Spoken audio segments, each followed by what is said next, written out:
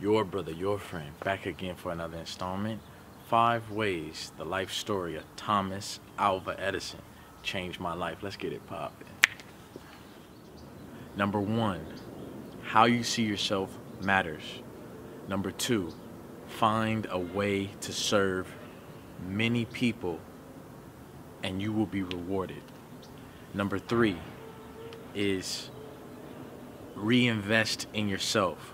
Number four is everything comes to he that hustles while he waits. Number five, go on a crusade, go on a campaign, never give up, never give in. This book was so electrifying, it was insane. The power in the life story of Thomas Edison is incredible. That's why I want to share these 5 things that I learned from reading his autobiography. Number one is how you see yourself matters. I do a lot of videos on self-image and how you think about yourself and how you see yourself determines your reality. Well, it may not be known, but Thomas Edison was actually seen as a dunce, a fool, a idiot growing up in school. His fellow students and his teachers treated him as if he was basically a dunce, and they made it known through ridicule and through concerns expressed to the teacher, through the teacher to his mother. But at one point, the mother had enough of it, and she heard the teacher say that he was a dunce, he was a fool, and this was in front of little Thomas. But his mama wasn't having it.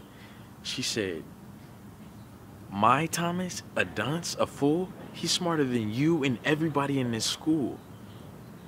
And Thomas Edison said that that early faith, that high expectation, that love and reassurance that his mother expressed for him made him want to live up to those expectations, and it created a positive self-image. And he said that my mother was a teacher. His parents were from Canada.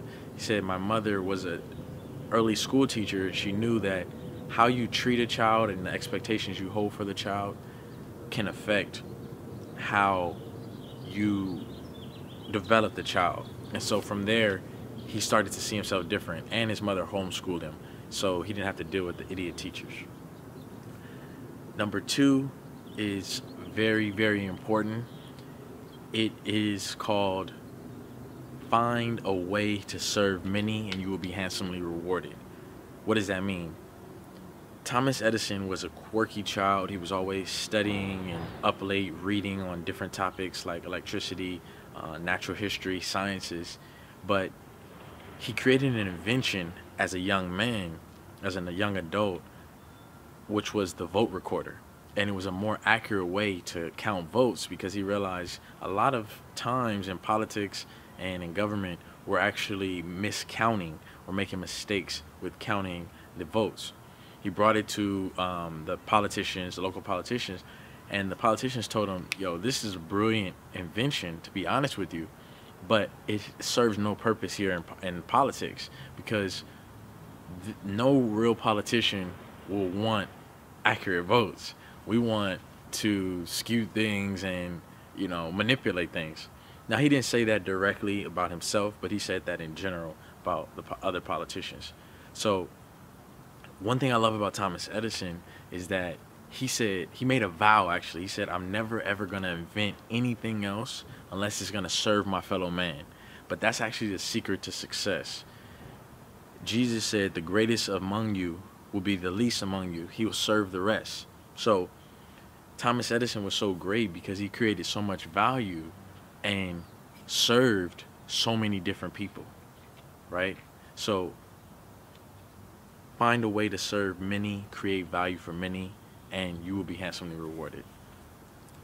The next one, number 3, is reinvest in yourself, baby. Thomas Edison was unique in the fact that he was kind of quirky and weird, but after he made that vow to invent something that services humanity on a large scale, he actually was working for a gold company where it was a gold and stock ticker that he was a manager basically over a gold and stock ticker department. Basically, it's kind of old history, so it's hard to explain. But they had some machines that counted the gold and counted the different stocks, but the machines were just so inadequate and old. He decided, how can I better serve humanity? And that was one of the ways. Let me figure out a way to improve this stock ticker and take out a patent on this gold and stock ticker. So he tinkered with it, figured out a new way to improve it. And the president of the company, he brought it to the president of the company, and the president of the company said, how much do you want for this? He said, I'm not he didn't say I wasn't sure, but in his head he wasn't sure. He was going to say $5,000, but he didn't mention the price. He just waited, and the actual president told him, I'll offer you $40,000. So $40,000 for the usage of his patented gold and stock ticker.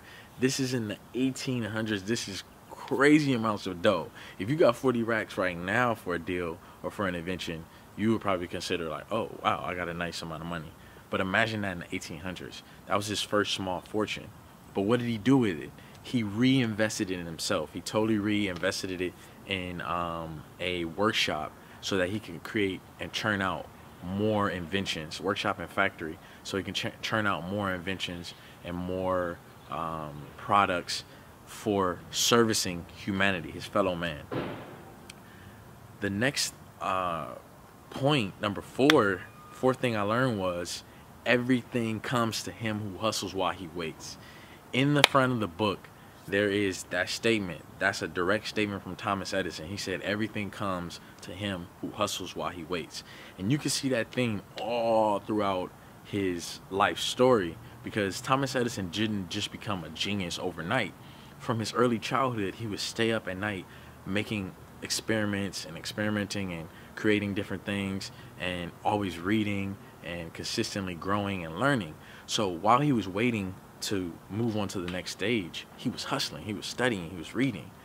And so after the gold and stock ticker company he was working for, he went to go work for Western Union. But while he was working at Western Union, he was constantly making inventions, and he was very persistent. That also goes into going on a crusade, which is the next one, and never giving up, and just being indefatigable, just non-stop persistence. He would try and present his inventions to the Western Union president owner, the president of the Western Union, but the president wasn't having it. He wouldn't hear him out, and he wasn't listening to him. So what he did was he continued to hustle while he waited, and he actually came up with an advancement to the telegraph. The telegraph would only send and receive in one way. It was like a unilateral thing. So you would get a message, and then you have to wait till it's over and then send a message. But he came up with a duplex telegraph where you can send and receive simultaneously.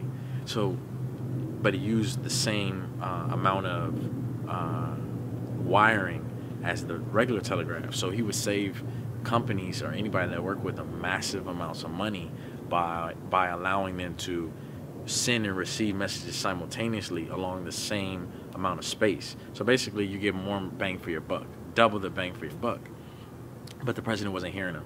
So he was persistent, and the president came across an issue where there was a disconnection of the wire between New York and Albany, and they had to figure out where specifically there was the issue.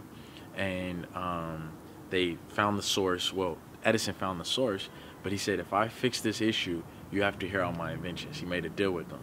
So he provided that service to the president. The president said, man, thanks, you fixed the problem. I'm gonna fulfill my side of the bargain, my side of the contract. He looked at the inventions and realized, yo, these are amazing. Of course, gave him another fortune and signed an option contract with him to buy any of his future inventions. So of course he left the Western Union company, went on to invent the triplex telegraph and a bunch of different telegraphs, and he just kept churning out inventions. So everything comes to him who hustles while he waits. If you're fighting for something, you're looking after a goal, you're shooting for something, don't stop just because people aren't believing in you. Don't stop because you're not there. Because what you're doing is building up so much equity, so much value in yourself by reading, working out, taking care of yourself, envisioning, reviewing your goals. And then when that time comes, you're going to harvest a lot, just like Thomas Edison did. Number 5 is go on a crusade, baby. Go on a campaign for your goals. This man was so persistent. He was tireless in terms of his fervor and his passion and his fight for achieving things. People say that, he failed 1,000 times. Man, they don't even understand it. He failed like 10,000 times, but he never lost sight of his ultimate goal and his dream and hope. I'll give you an example. With the light bulb. The thing is that there were already some developments with the light bulb, but he had to solve multiple problems. And he was extremely patient. He was infinitely patient. So were his assistants, and he had to create a vacuum wherein the oxygen couldn't get into the light bulb. So they had to figure out ways and solve problems to create the proper vacuum. So he solved that problem, but then he had to create a proper filament. He was using platinum, but platinum wasn't working. It was like the strongest metal, but it would melt. So he had to come up with something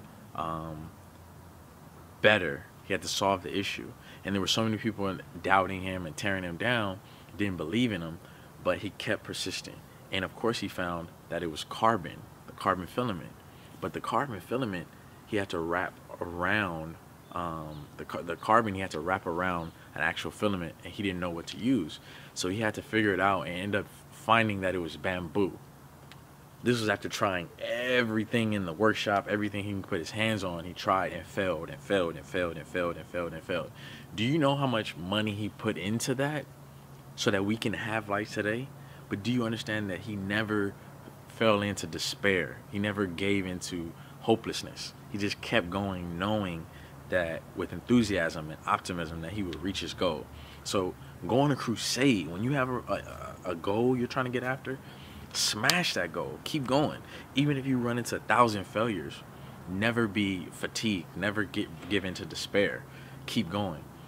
Once he found that bamboo, it wasn't the end. He had to search and check over 1,300 varieties of bamboo. He paid men to go to Southeast Asia, to go to mainland Asia.